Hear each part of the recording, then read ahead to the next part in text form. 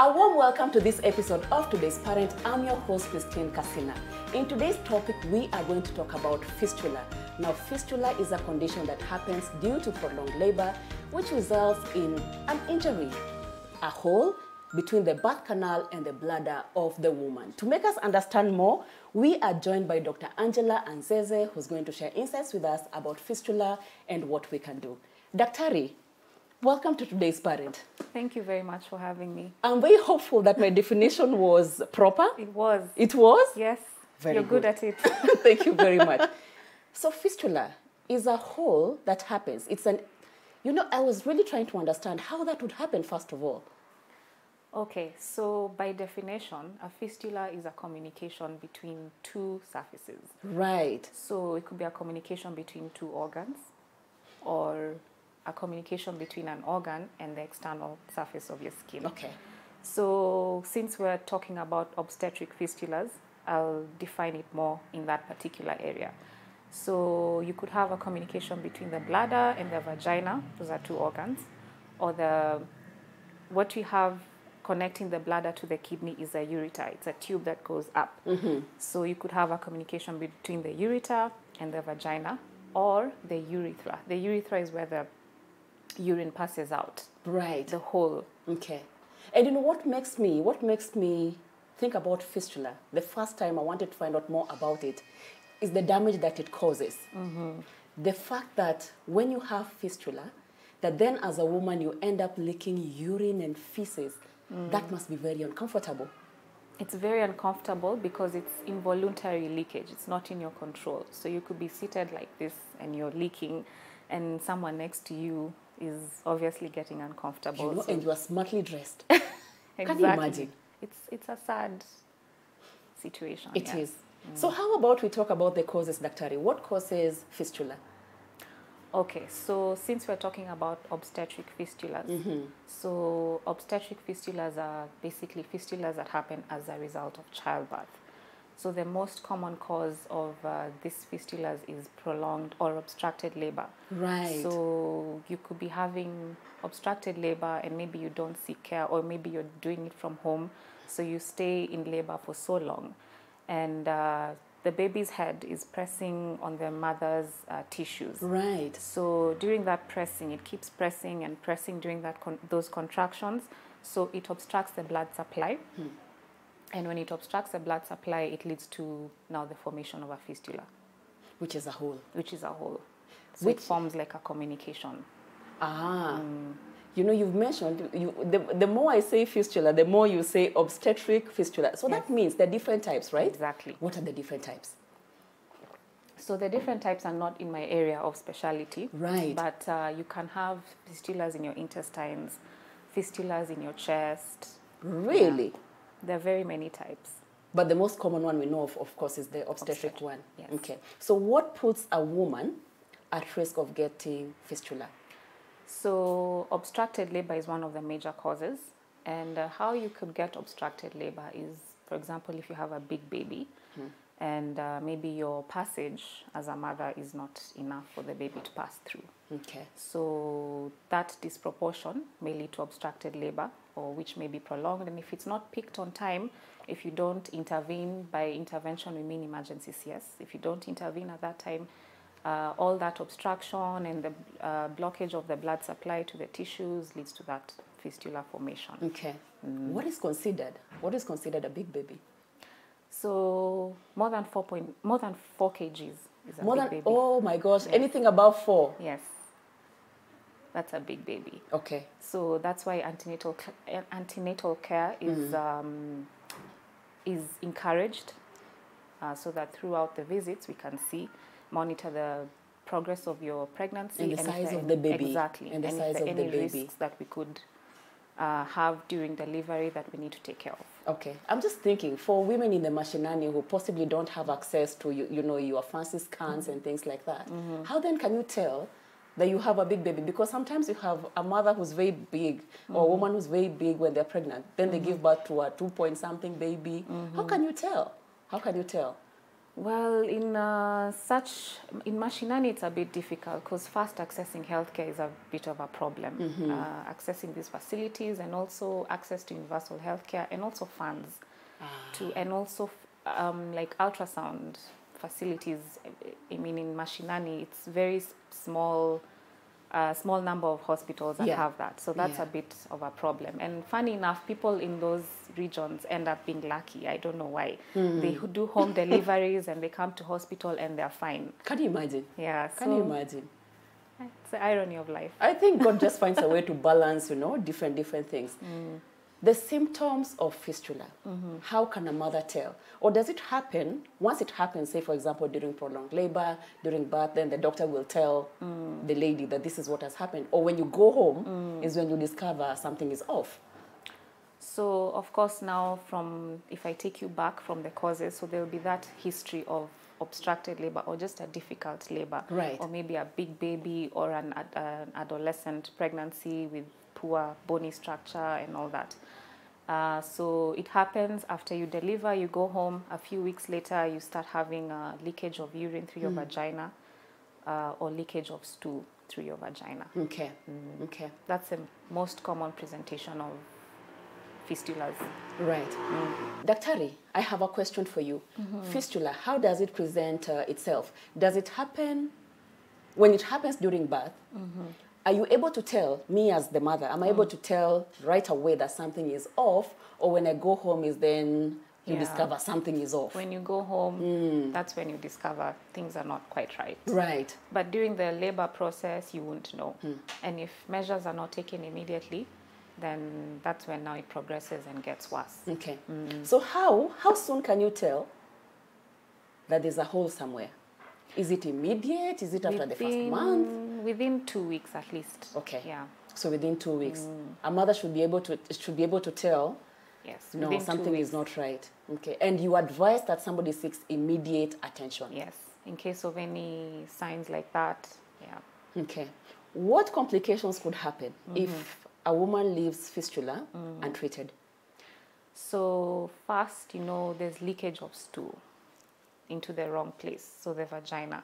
So you're not supposed to have stool in your vagina. So that leads to a lot of infections, and they are sent to the inside the uterus and cause a lot of complications. I wonder what kind of infections. Are we talking about UTIs? Yeah, you could get UTI because the stool is also exposed to remember the urethra is where the hole where the urine passes. So if it goes through there, it ascends to the bladder and causes UTI. Okay. That's one. And if it's in the vagina, and also maybe she had like tears in her vagina, the stool could get access there, then they don't heal well and get recurrent infections, and also ascend to the uterus, causing what you call pelvic inflammatory disease. And all that spectrum leads to infertility because you're not... Really? Yes. That's dangerous. Yeah, that's very dangerous. Depressing because your sexual function is not quite restored. Yeah. And also because of that those infections, in the long term, it can lead to infertility. No, we wouldn't want that.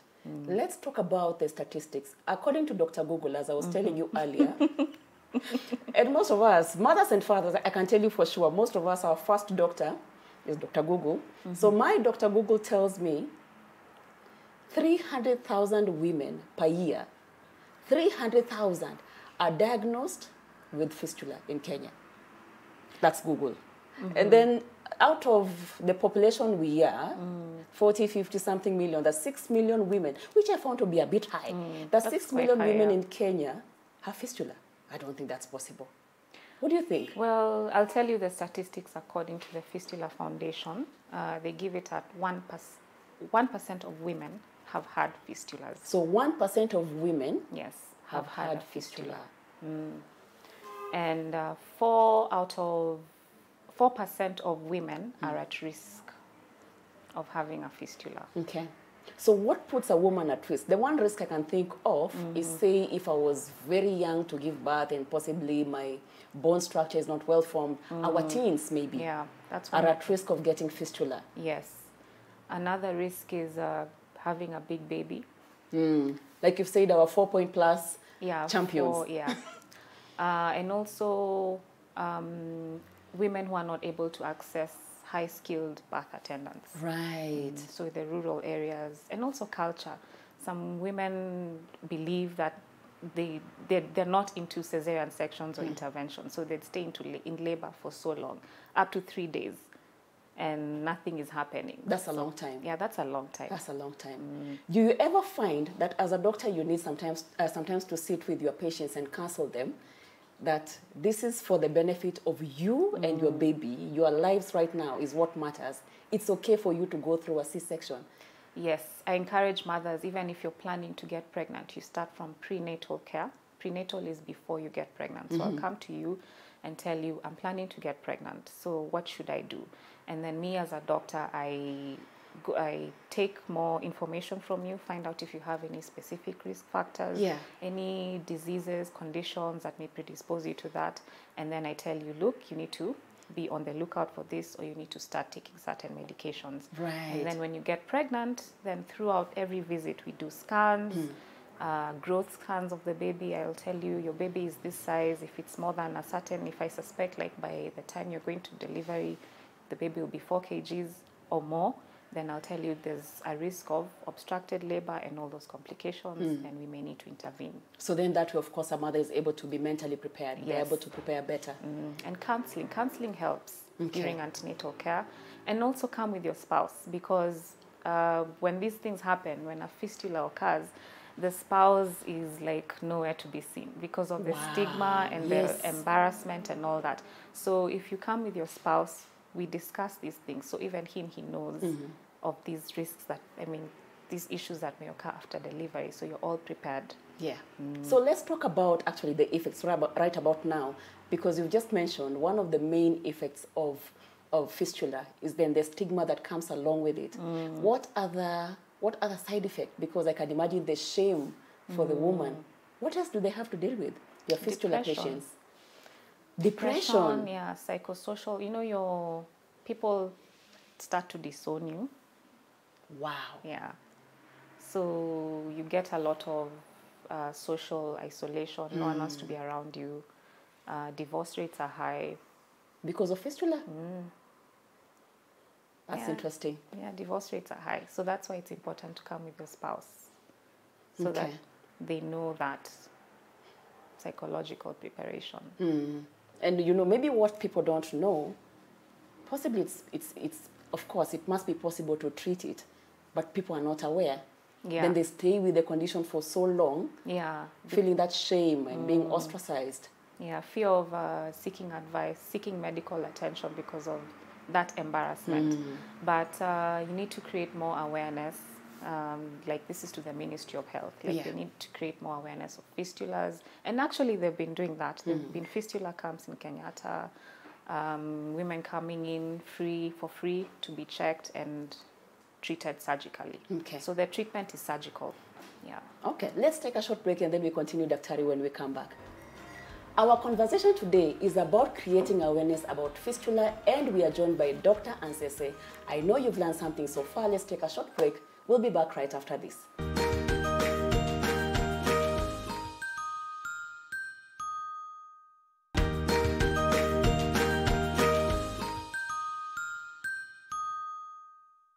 Welcome back to this episode of Today's Parent, where we are talking about fistula. And I know in the first part you've learned the definition of it and how it happens.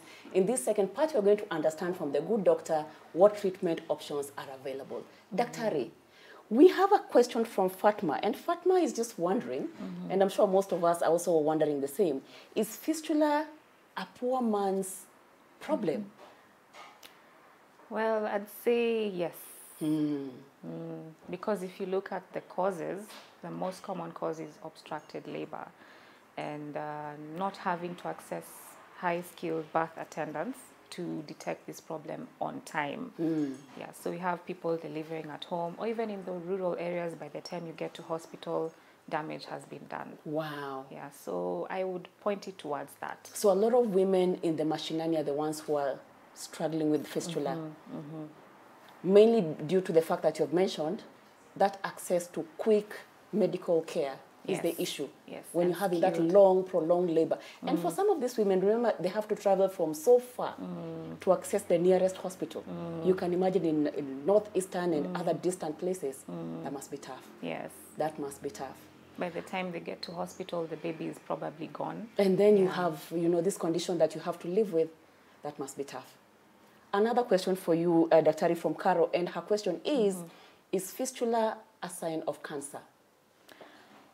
Not necessarily, but it may coexist with cancer.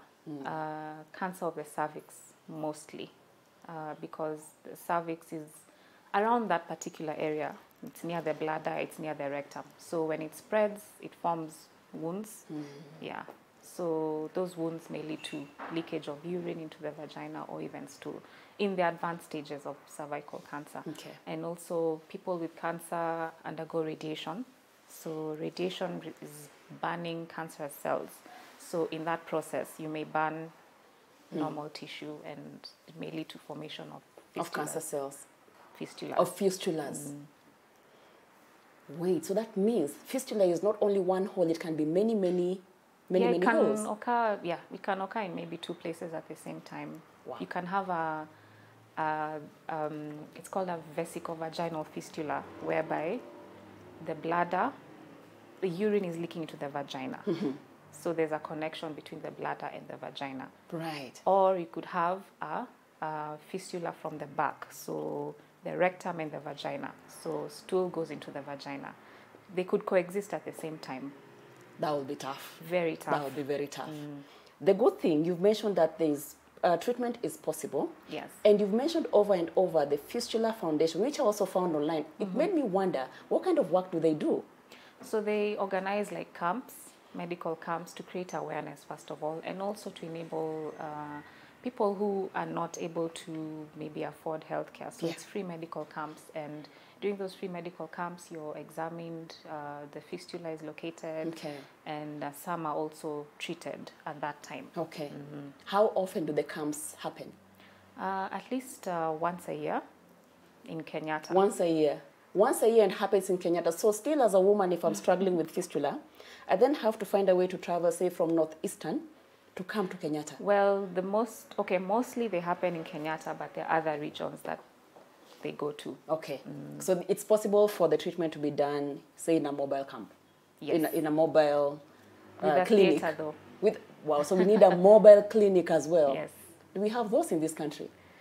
Well, there was a project about that with the Beyond Zero, but I don't know where it got to. That is homework for us. We need to find out. Because I remember I ran very hard the other weekend in that particular race. So that would be a good thing to know where that money is going. I would want it to go to women struggling with fistula as well. That would be a good thing. Another question I have for you. When we talk about the treatment options, you've mentioned the only treatment is through surgery. Well, in some cases, if it's mild, maybe let's say when you cough, the urine comes out, that's a mild one. You can give medication and also do what you call Kegel's exercises to strengthen the pelvic floor. The pelvic floor, exactly.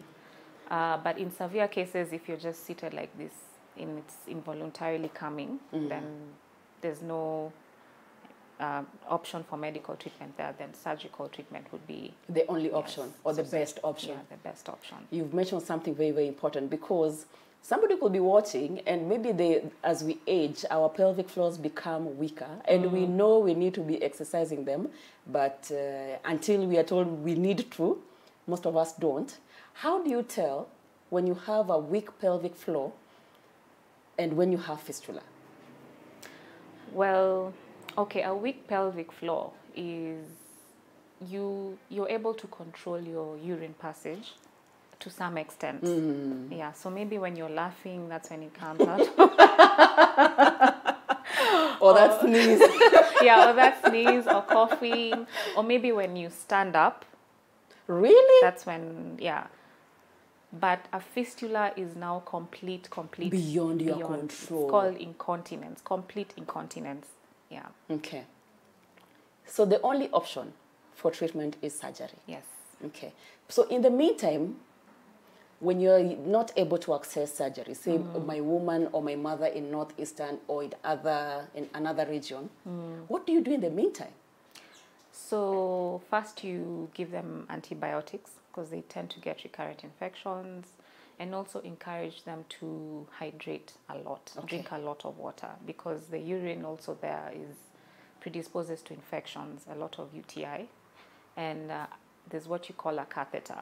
So let's say a woman has delivered and she had like obstructed labor, and you suspect she could have a fistula. You put a catheter, which is a tube that goes into the urethra where the urine passes out, and they have that tube for, like, you can give it for 14 weeks or a certain period of time. Minimum is 14 weeks. Then they come back to you, you check like that. I wouldn't want to drink more water because they're even advised to drink up to even 5 liters. That's a lot of leaking that will happen, don't you think? But that's usually after surgical treatment to enable healing. And Part of management you did mention is counseling the couple.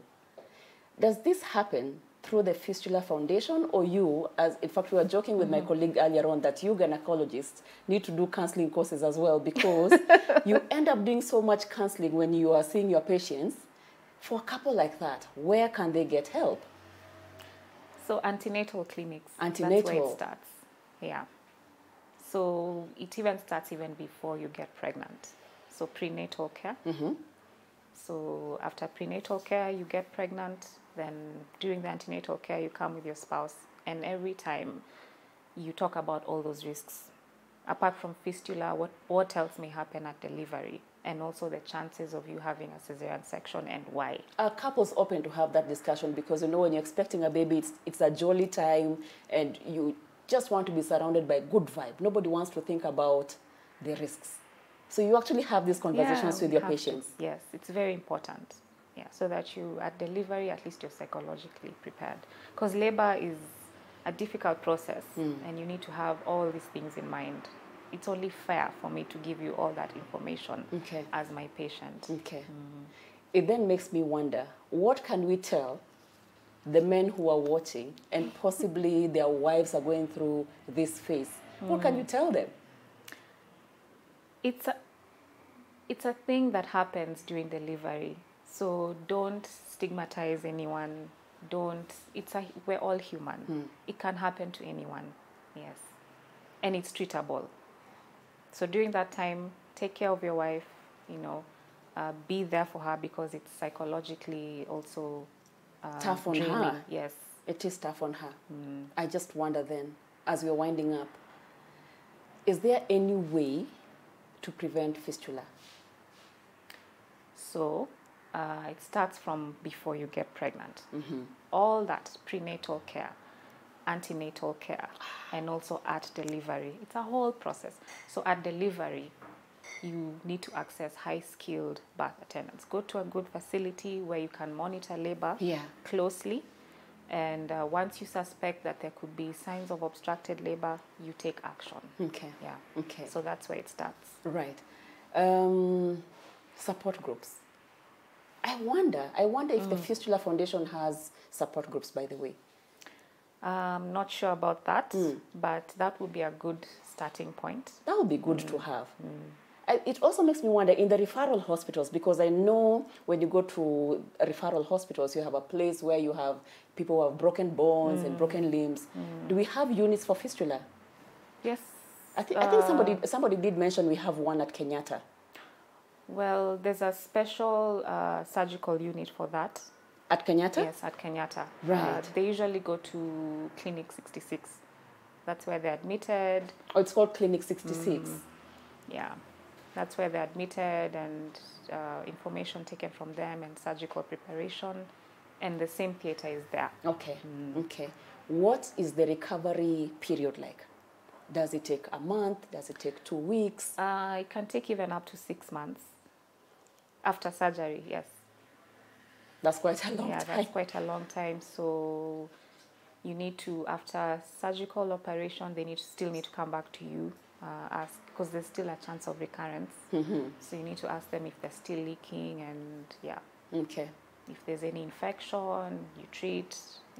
I'm just wondering as well the cost implication of having fistula, because then I can imagine for the 6 months plus, or the immediately you realize you have the condition, you must have, I'm sure you have to go, you have to spend a lot on adult diapers and stuff like that. Must be expensive. Well, yeah. It's a challenge. And nobody's donating. You can, I wish you could get them for free, don't you think? But it's not a possibility. Well, those are issues that need to be addressed by the Ministry of Health. Yeah. But I'm then just wondering something that maybe you can address, and you can have the conversation with people in your circles, because I'm thinking of you. You are the gynecologist. I have just given birth. 2 weeks later, I've been told I have fistula. I have a newborn. I need to raise, and other children maybe within my family. That must be tough. Maybe you need to partner with counselors as well. Yes, that would be a good place to start. Yeah, to create more awareness, especially, and have more spouse involvement. That'll be a because good that's thing. where the complications start. And on that note of spouse involvement, just your final word of encouragement to a couple who could be watching. It's treatable. Yeah. It That's is treatable. all. Yes. And on that positive note, thank you so much for coming. We appreciate your knowledge and making the time to come here today. Thank you for having me. Thank you, Daktari.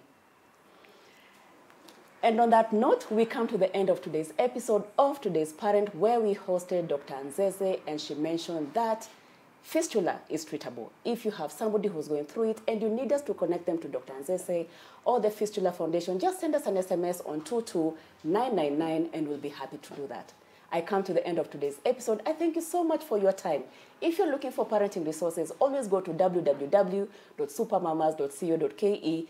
Don't walk the parenting journey alone. And I want to take this opportunity to thank our host, Little Cribs. Whenever you're looking for kids furniture, make sure you come over to look at this fun, exciting, durable, and affordable kids furniture.